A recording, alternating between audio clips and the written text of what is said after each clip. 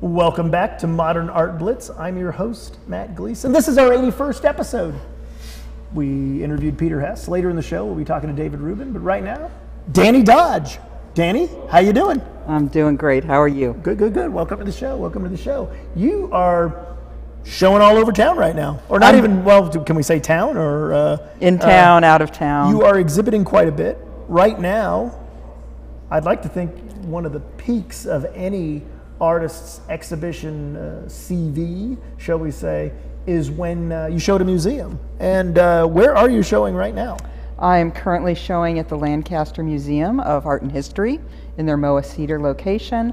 And I have a solo show there, and it's called Personal Territories. I'm also doing community activations in which I am in different parts of Lancaster, and I am doing interactive performance pieces, engaging the community in thinking about home and what home means to them. So why home? Home is one of the sort of enduring themes of my work. Home, formation of identity, and the ideas that go into that, who we are. And also, everybody has a home. I mean, everybody comes from somewhere, and everybody can relate to it. It's a great point of departure. So tell us what we're looking at here.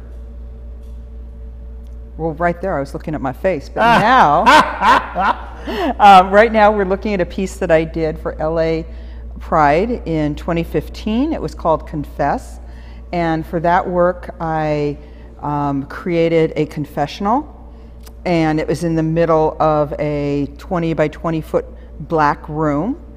People came and confessed to me in the name of art, and they told me things about themselves, things they hadn't told anybody else.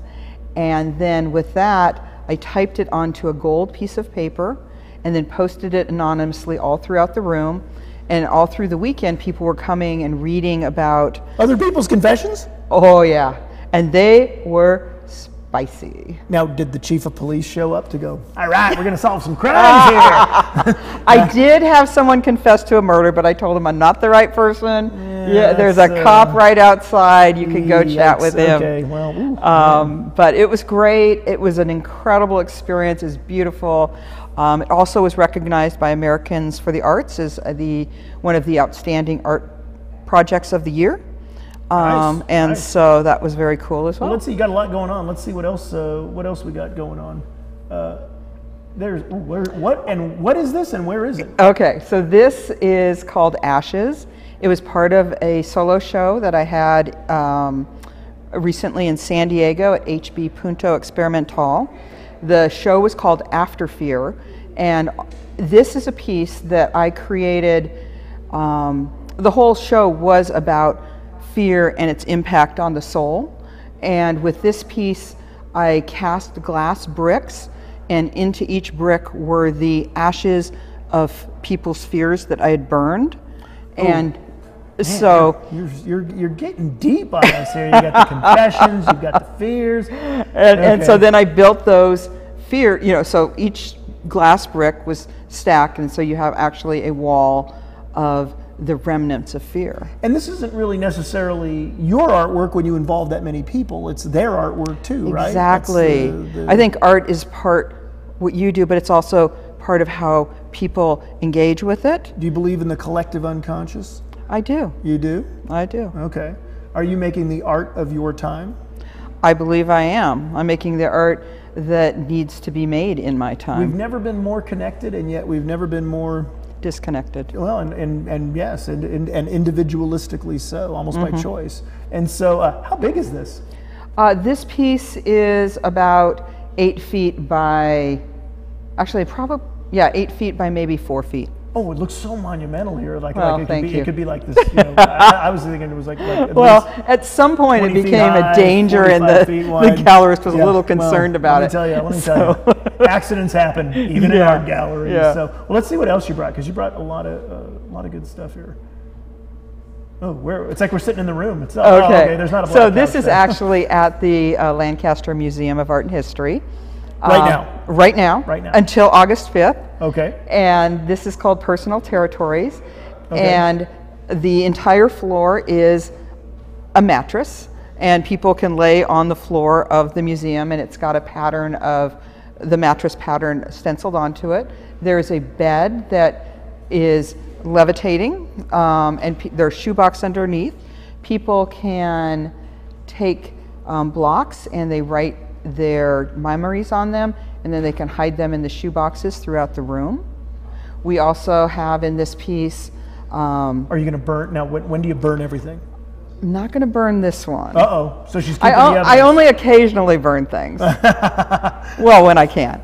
Yeah, and in this piece there's also the cubes are the skins of mattresses that people have, lived on, loved on, and then I took them off of the mattress and I sewed them into these cubes. That's part of the piece as well. Great, great, great. And this is through August? Through August 5th. Through August 5th, out at the Museum of Art and History in Lancaster. Correct. But the cedar. The MOA cedar. Explain what MOA cedar is. The Museum of Art and History in Lancaster. Great space, great space. It's fantastic. They currently have a show called Made in Mojave in the main building. Okay. Then I'm across the street in the MOA cedar. Across the street? I thought there was a bowling alley.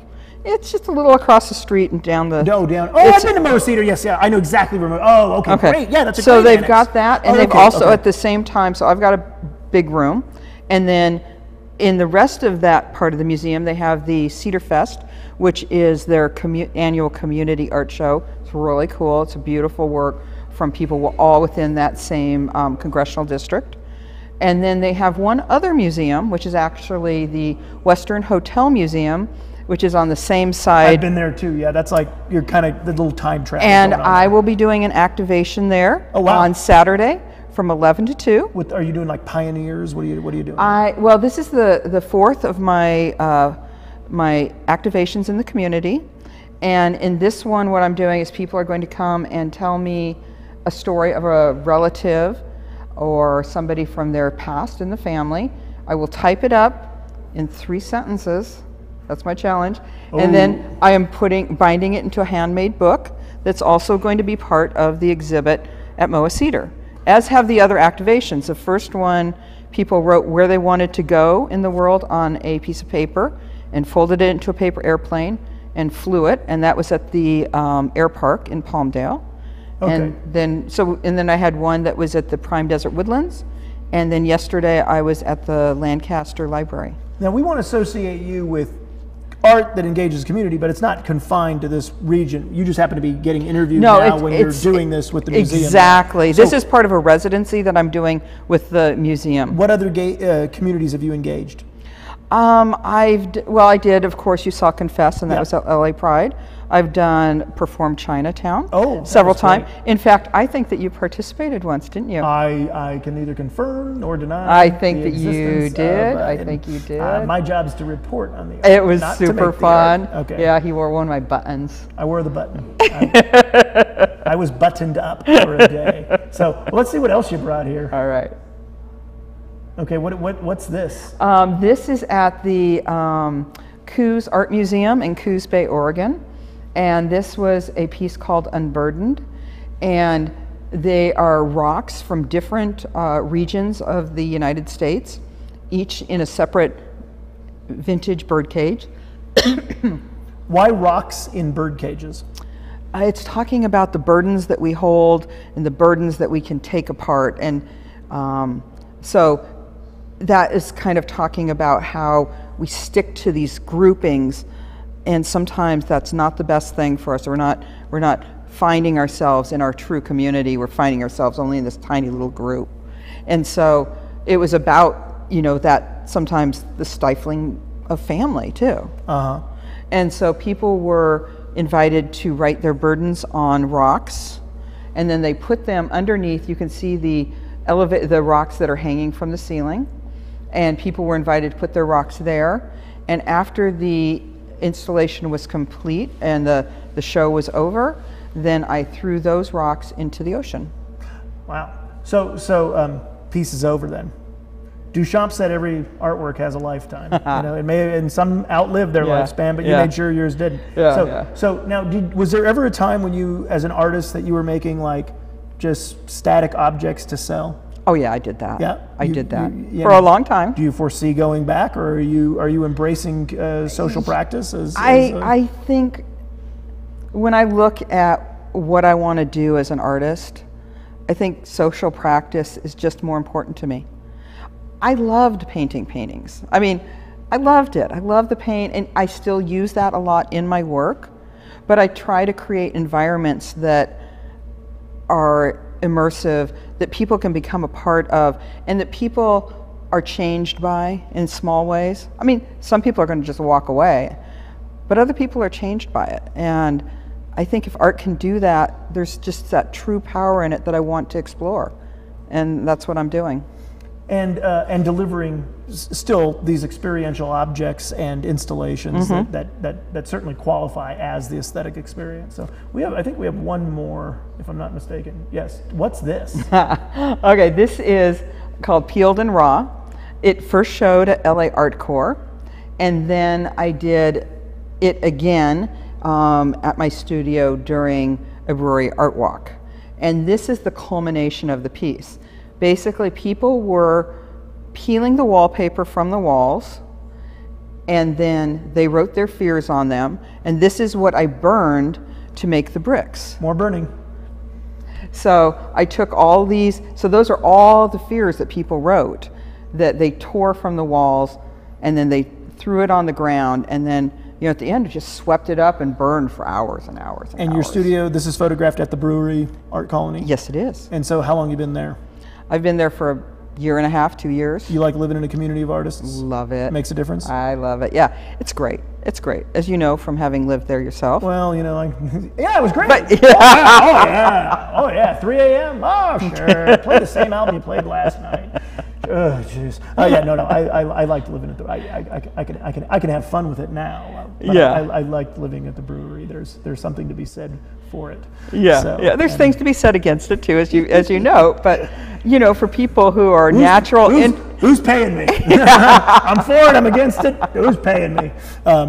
You're a natural introvert, you're saying? I am. So it's like, you're forced to actually interact with people by living there. But you're interacting with your peers, your artistic peers. They're fantastic. Something to be said for it. And, so. A lot of in the piece that is at Lancaster, I've got probably 50 shoe boxes. I sourced those all from people within the brewery. I just put out a call.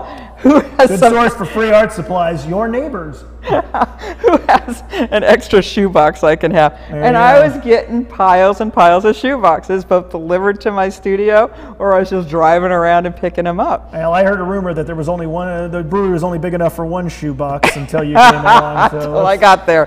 Don't step in the wrong shoebox when you're at the brewery. Hey. Thanks so much, Dani Dodge, for joining us on Modern Art Blitz. We'll be back right after this. That was awesome.